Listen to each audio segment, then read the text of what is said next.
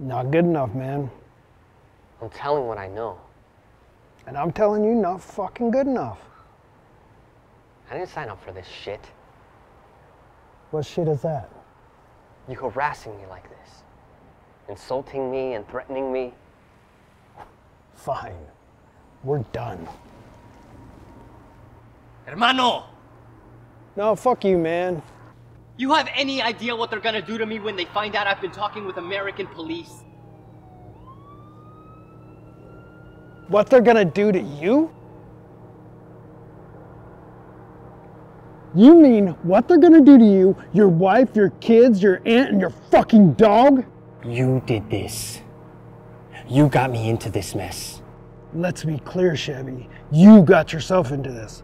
I'm the guy that's getting you out. You do this, and you will unleash a civil war. It's already a civil war. Yesterday, a car bomb went off in the middle of the busiest open market in the city, killing 32 people, most of them women and children.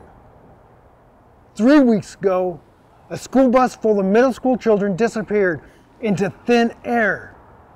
44 sets of parents have no idea what happened to their kids, and most likely will never know their fate. Ya basta!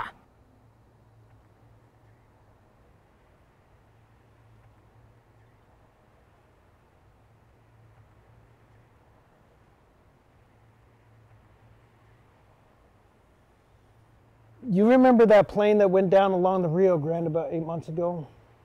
Flying from San Antonio en route to Guadalajara?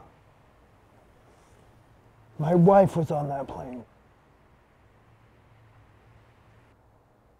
She died